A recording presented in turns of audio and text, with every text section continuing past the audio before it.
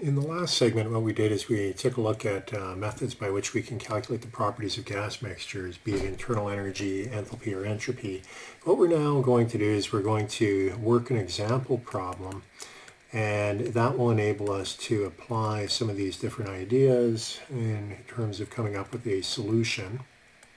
So I'll begin by writing out the problem statement, and then we'll proceed through the problem.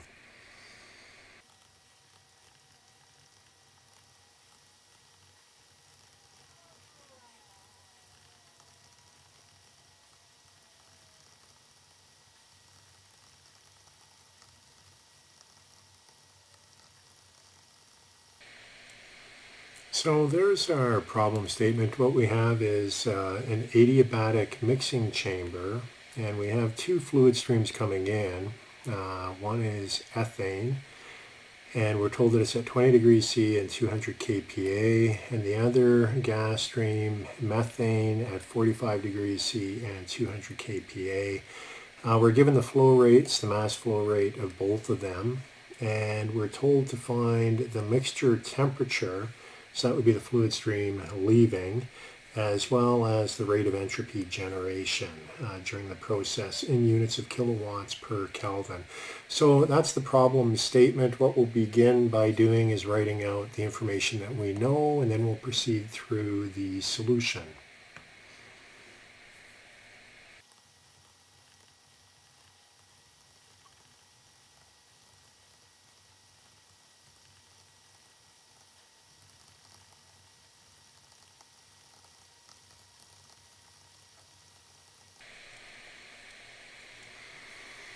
So those are the things that we know. What I've done is I've gone into the back of the book and I've pulled out the values for the gas constant for both ethane and methane, specific heat, as well as molar mass. Now, the temperature change here is not that significant. We're going from 20 to 45 degrees C, so the mixture coming out is going to be somewhere between those two, and consequently, this would be one where the specific heats are not going to change that significantly, and consequently we can make approximations there.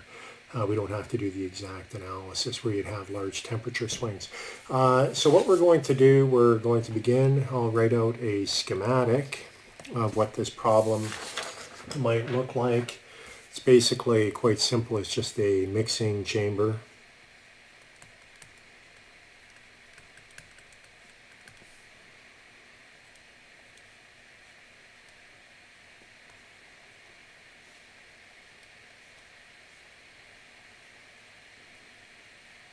So we have a mass flow rate of ethane coming in, mass flow rate of methane, and then leaving we have the mass flow rate of our mixture. And what we're going to do, we'll start by applying the first law of thermodynamics to this. It is a steady flow process, but it does have multiple inputs and one output. So let's write out the first law.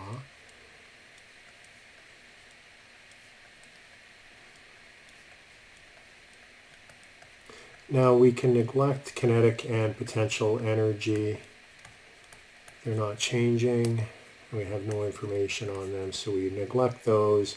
We were told that it was an adiabatic mixing chamber. Mixing chambers do no work, so those two disappear. And what we're left with then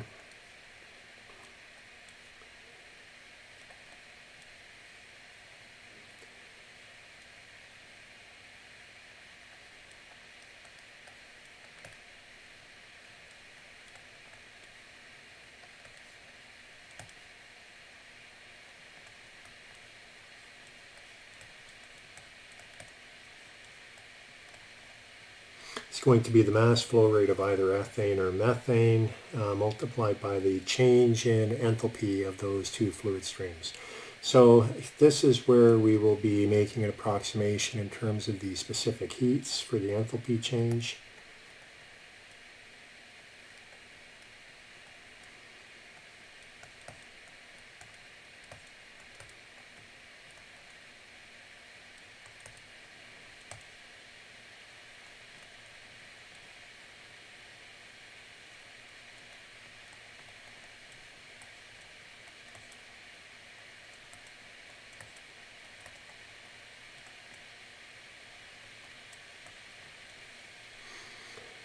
And in this equation, we know everything with the exception of the exit temperature for the two fluid streams. And so what we can do now is we can insert all of the known numbers and then calculate for TE.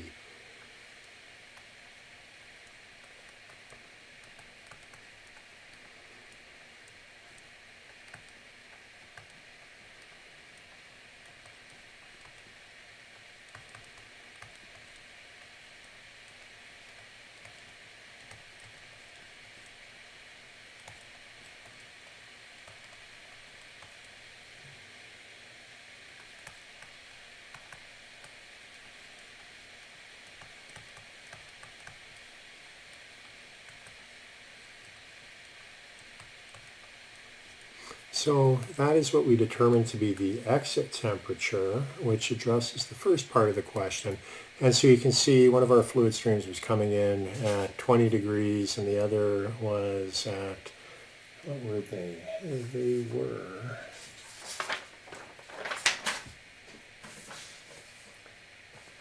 one was at 20 and the other was at 45, and so we come out at around 30 degrees C, which is pretty much in the middle there. So what we'll do in the next part, taking a look back here, they want us to calculate, so we got the mixture temperature. The next part is the entropy generation. That'll take a little bit more because we got to worry about entropy change for a gas mixture. But that is what we will look at in the next segment.